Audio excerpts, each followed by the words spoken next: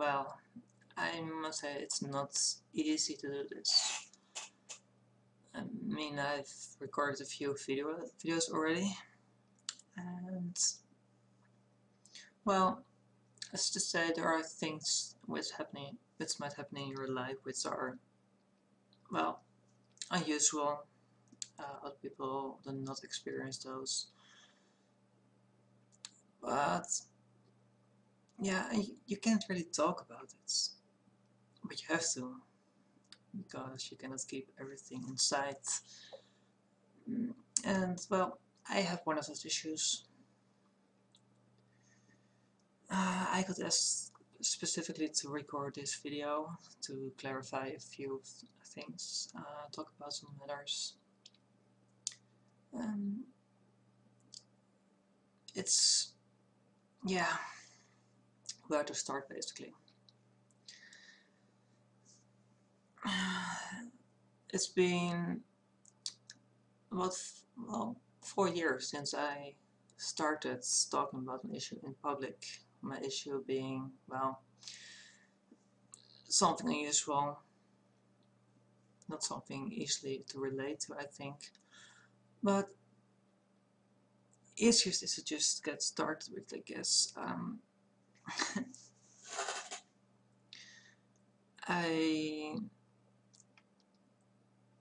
Well, problem is that the moment I start talking about it, it gets quite emotional, so the problem is that, well, I was born in a different way. Not, well, not a birth defect, I would not call it like that. The way I was born is more that, well, I am a twin in a single body, basically. Two embryos decided to merge in the womb, and one was male, one was female, and I am both. I'm a hermaphrodite. Special, not something, well, I mean, it's not something you see often. I'm quite rare. I'm unique almost. It shouldn't be too hard to deal with that, but what happened to me after that? Well, first of all, I was raised as a boy. I started off with a male name here in the Netherlands, and it took 21 years before I realized on my own what is going on. From that moment on, back in 2005, I thought, well, now I'm getting the help, I finally understand what is going on with me, and things will be fine. It has taken me 7 years to realize why the Netherlands has not helped me on any point. The acronym for the problem is DSD, which stands for Disorder of Sexual Development. Yes, my condition is being acknowledged in the Netherlands, recognized as a birth defect.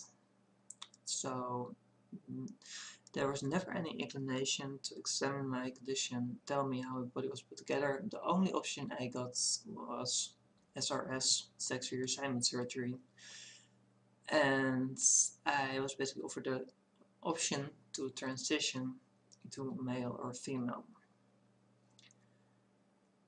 Yeah.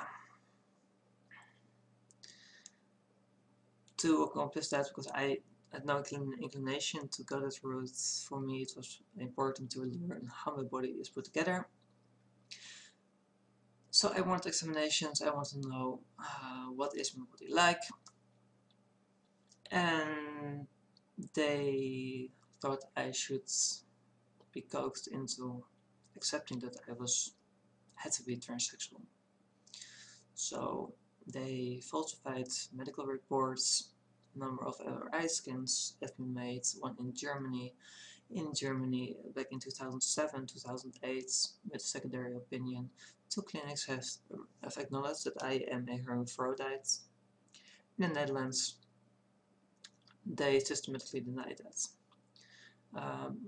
Just over a month ago I've been to Germany for a surgery, during which was discovered that what I had in terms of, well, testicles, weren't really testicles, just underdeveloped, not quite ovaries, not quite testicles, quite, yeah, undeveloped tissue mostly. I also have a vagina which is underdeveloped, and well, I have something which is like a penis but it's not. I have a prostate which is also underdeveloped, so it's not quite a prostate, and I don't really have much really, because both sides, male and female, never fully developed from either side, and that's how I ended up, and that's what the Netherlands did not want to tell me.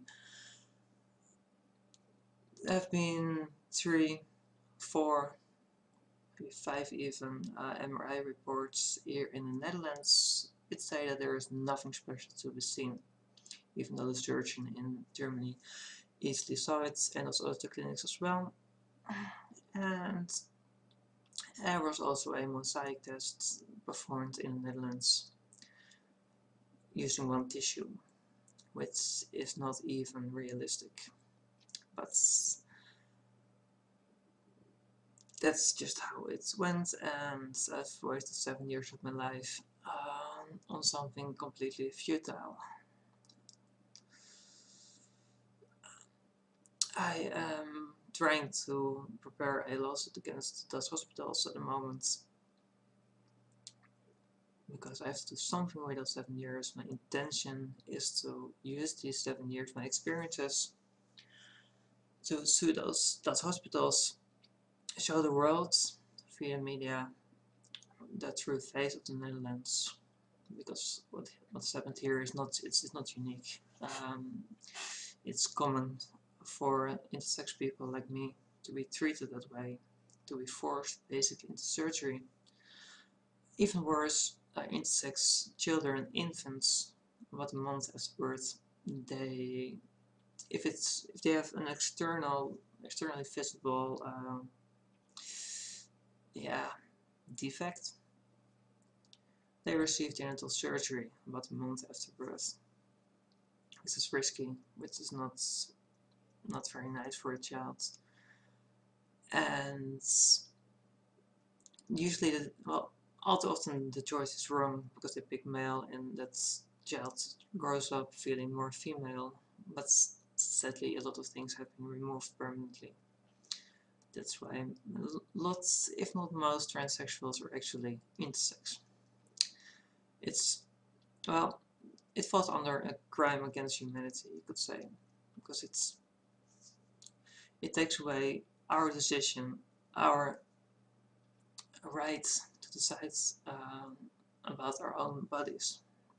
We should know, we have the right to decide what our body should be like, what would make us happy. Not physicians, not our parents, just us.